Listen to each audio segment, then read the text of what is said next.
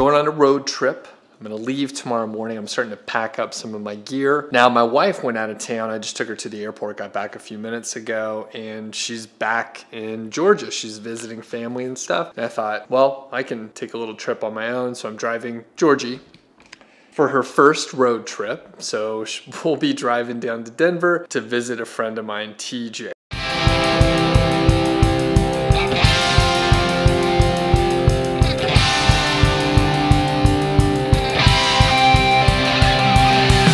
So I'm just gonna show you some of the stuff that I'm packing up. So I live in Montana and there's mountains all around. I'm gonna be driving like where it's big sky country, right? People come here just for the scenery. So I'm driving through like a few hours in Montana, and then I'm gonna drive through all of Wyoming and then into the northern Colorado, and then head down to the Denver, like sort of general metropolitan area. And yeah, the scenery is really nice. So I'm looking forward to, getting some inside shots where I'm driving, of course, but then I'm gonna probably do some time lapse like in the car, just because it's a cool drive around here. So this is kind of the stuff that I'm working with. Additionally, I'm gonna bring like my laptop, I'm gonna bring my notebook, probably a couple books to read, as well as my Kindle. So I'm gonna pack up, get a lot of stuff ready tonight, and then hopefully head out early tomorrow morning. It's about 720 miles from door to door, roughly. So I need to make sure I get on the road fairly early. I don't have a strict deadline, but like the sooner I get there, the sooner I get to see my friends and settle down and everything. So I'm gonna keep packing up here. And if you have questions about the gear, if you want like a deeper dive on certain things, it is actually on my list to like show you some of the like other lenses that I have and some of the other gear that I have in general. You ready, Georgie? Are you ready? You ready to get out of here? Okay, we're about to start the 720 mile trip. I got a little stressed out because I was like, oh, I'm not gonna leave at 7, but then I realized it's my own artificial deadline, so I took Georgie for a longer walk. She actually found a football, which was super exciting. So we're hopping on the road, I'm gonna gas up, and then it's super easy to get there. I think there are like 2 highways to get on and a couple turns. Very straightforward. So we're getting started, it's about 7:45.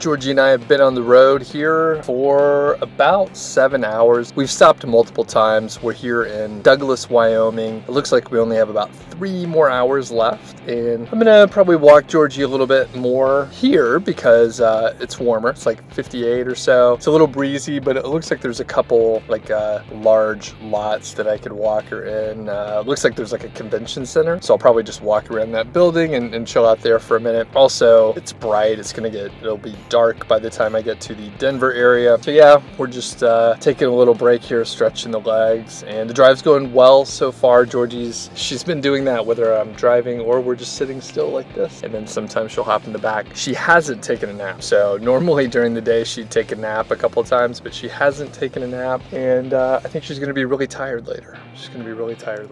We made it. I think it's like 8 o'clock or so. Georgie is really happy to be out of the car. I think she's happier than I am to be out of the car. My buddy TJ, he's putting his kids to bed, so we've just been walking around out here. And actually, we kind of needed it because Georgie didn't get as many walks today. I think normally we walk like maybe 6 to 8, 9 miles a day, and today she didn't get anything close to that, maybe just a couple miles. So she's very, very interested in walking.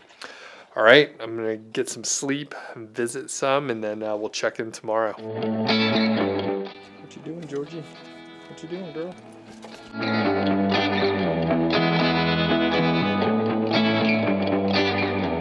All right, it's the next morning, and it's beautiful weather here. It's like, I think it must be close to 60 degrees right now, and it's just sunny, really nice weather. There's a nice yard. It's a pretty decent exercise yard around here. So Georgie and I were throwing the tennis ball earlier. She had a great time, got a lot more exercise today so far. And we're also gonna go for a hike later, so looking forward to that. And in just a little while, I'm doing a live stream actually. So I'm sort of just hanging out, and I think I may do it outside since it's so nice. Maybe able to do a live stream out here. There's a picnic table sort of down on the ground level over there. So yeah, we're just hanging out. It's nice here in Denver.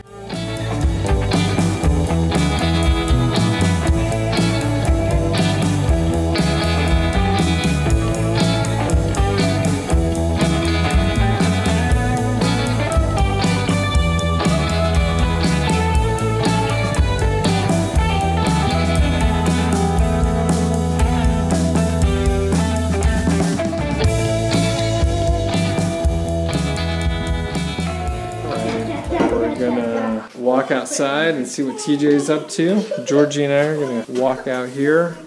Crazy, that thing's still like 36 degrees on the inside. Oh yeah? Yeah. So what do we got going on here, TJ? We got a little brisket in there. Oh yeah? 12-pound brisket. Beautiful. The sun came back out. It's kind of nice. It's nicer now than it was at 2 o'clock in the afternoon. All right, what kind of temp are we rocking? 250? Well, it's not quite there yet. What is it at now? 192? No, that's 1920. 195. So it's got because it just had it open. I was putting in the thermometer. Oh, 34. It says 35. Sweet. And then see, and this is how this baby works. So it's all smooth. Oh wow! See, oh wow! Look at that. Well, that's pretty sweet, actually. Yeah. And then you can see how it looks on me. Yeah. There's no video on the back, but it must just be recording into it. Yeah. That's pretty awesome. How it just like stabilizes itself, though. Yep. Right? You know what I mean? It's just like all those commercials you see. Like you. What is it called? A gimbal. A gimbal. Oh, okay. This is called a gimbal. Yeah. Pretty fun. And we have the saison. I feel like we should kind of go with the double IPA. Double IPA. The Triceratops double, and then we can go to some saisons. Sounds good to me.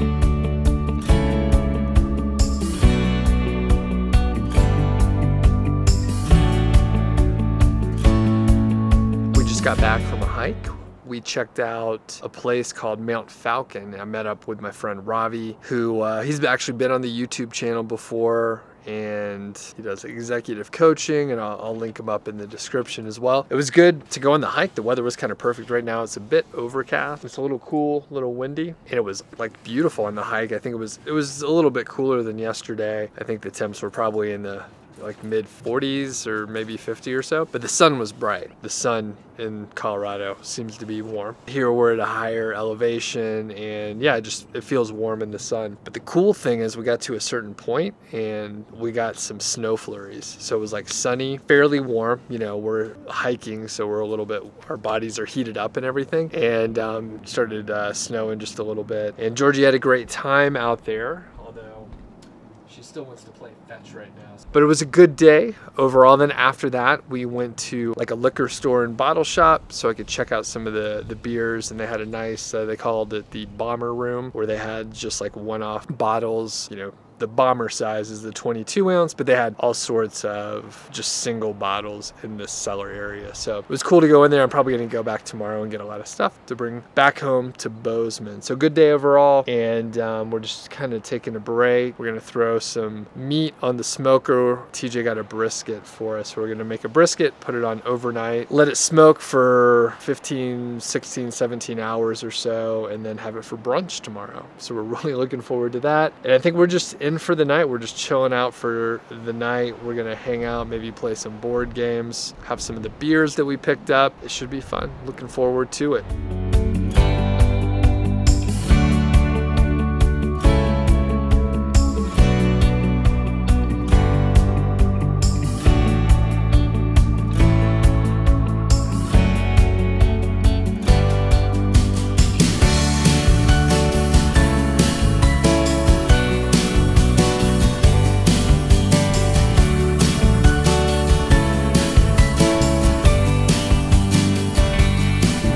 Super nice day here in Denver, and well, Georgie and I are looking for the ball, but we're gonna have some brunch. TJ and I have been smoking a brisket overnight for about 15 hours, something like that. We're gonna have some biscuits and grits to go along with the brisket, and Georgie is confused. Georgie, come on, we gotta find the ball. It's out here somewhere. And this, you know, piece of land here I think it's a couple acres, so there's plenty of space to throw the ball.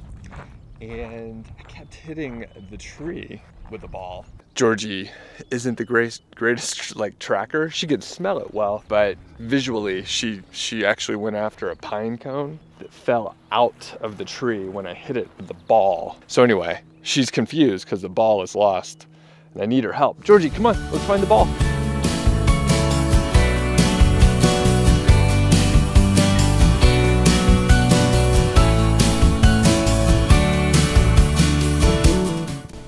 So we successfully found the ball and then we played fetch.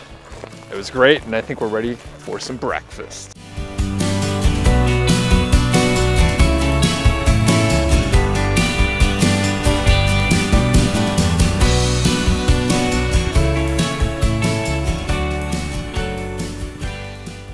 All right, we have a few pretty straightforward things. So this is my Gorilla Pod. I've had it for a few years even before I was like doing any sort of YouTube or vlogging or anything like that. It's always handy. I don't know if I beat mine up more than other people or something, but I find that they are like less durable than I guess what I hear other people talk about. But anyway, nevertheless, it's quite useful and I do use it. I have the little level on there. I'm notoriously bad at taking level shots, so that's very helpful.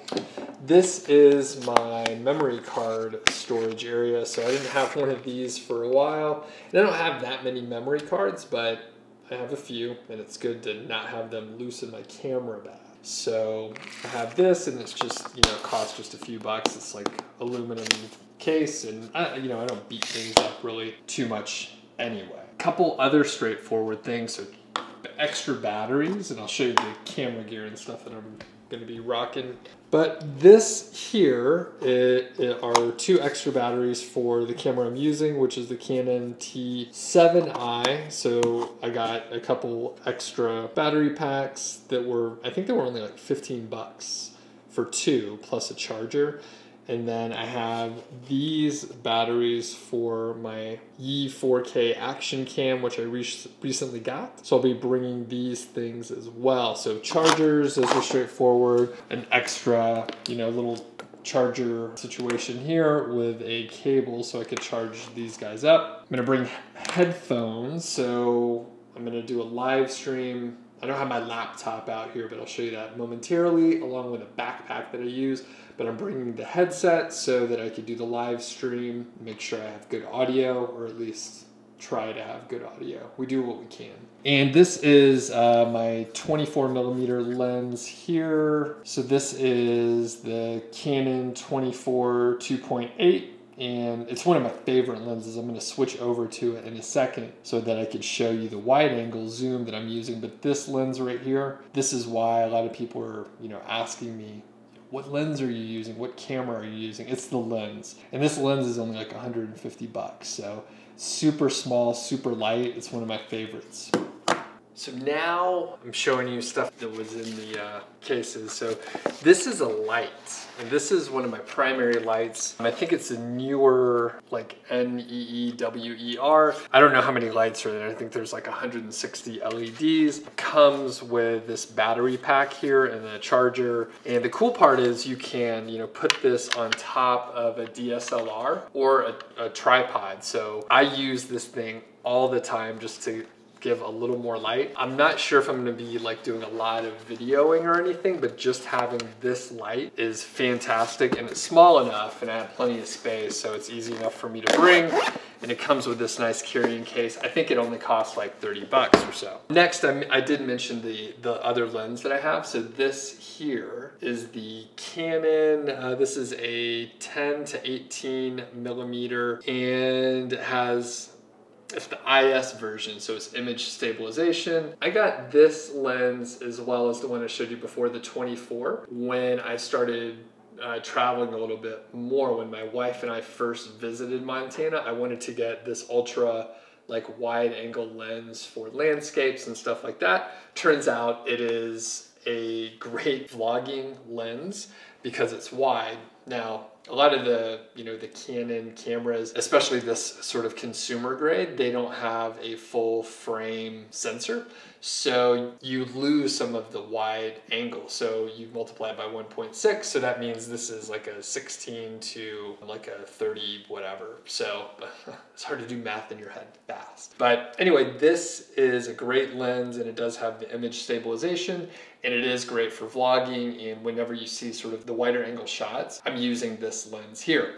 Now the downside on this is it doesn't work as well in low light. So it's a f4.5 to 5.6. So whereas the 24 2.8 can go really well in low light. And in fact, you could see this, you know, I'm using the 24 2.8 right now. See how the background's blurry?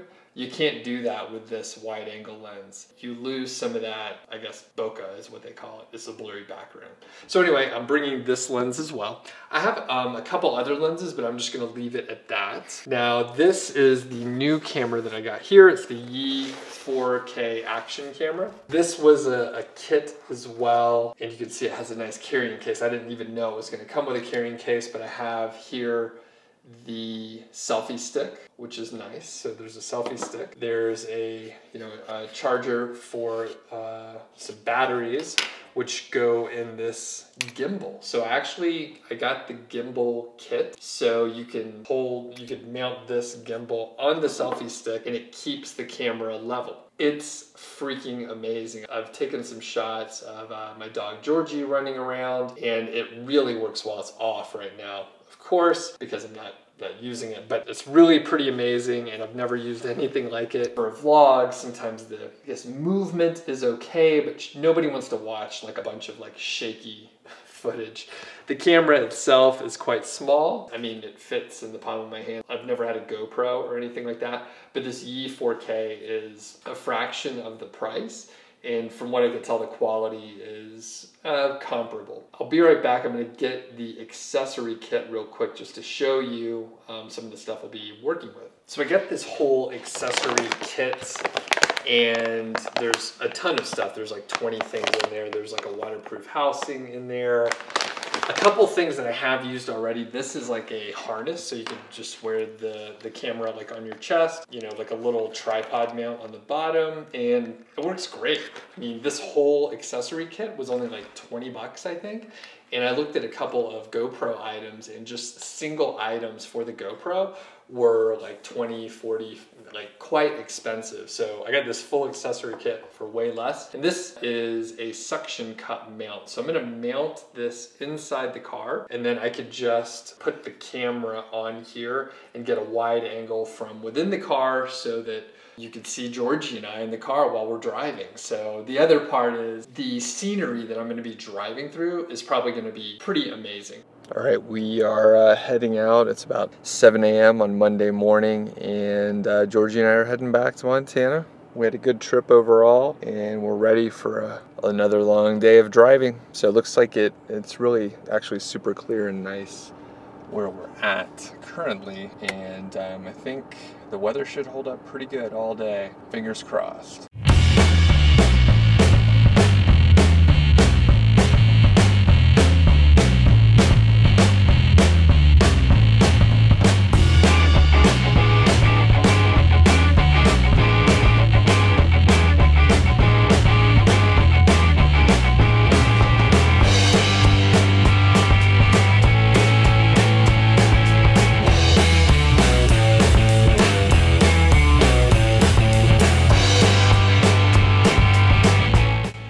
Georgie and I just made our last stop. We're a little bit past Billings, Montana, and we're at a rest stop. It's a pretty nice one. I remember stopping here when it was under construction, and it was a total mess, but it's pretty nice and brand new. And we're currently the only people here. So we are kind of getting towards the middle of nowhere in between the cities. So this is our last stop. We should be home in hopefully like an hour and a half or 2 hours or so, depending on how fast I drive, basically. So looking forward to getting back, sleeping in my own bed. Definitely getting a little bit tired on this leg of the trip, and unfortunately I'll be driving directly into the sun, so it's actually a little challenging to drive with that sun shining right in my face. So I'm driving like directly west, but something I'll have to deal with, and it should be all right, but we'll be home shortly. I'm back from Denver now. It is the next day, and boy, it was sure good to get back home. I mean, I was only gone for about 4 days, but just traveling,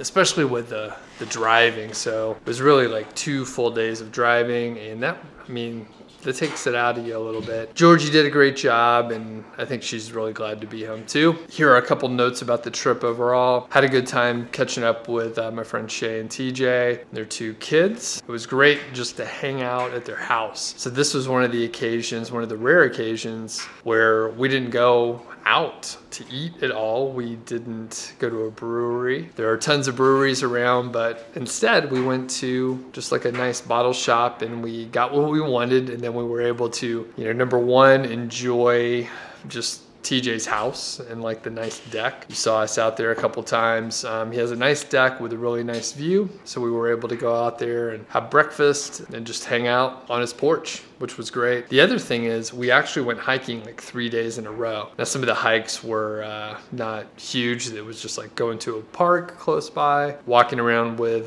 his kids and stuff, but still just the fact that the weather was good and it was nice and sunny, blue skies. It was fun to just go out and hang with my friends. Right now, I got some laundry going, still sort of like catching up, and I got some cleaning to do before my wife gets home, so trying to catch up on the laundry, probably hit the grocery store and replenish all the food. So yeah, it was a good trip overall. It wasn't even that long of one, but it's always good to get home, get back into the normal routine. It was a good trip.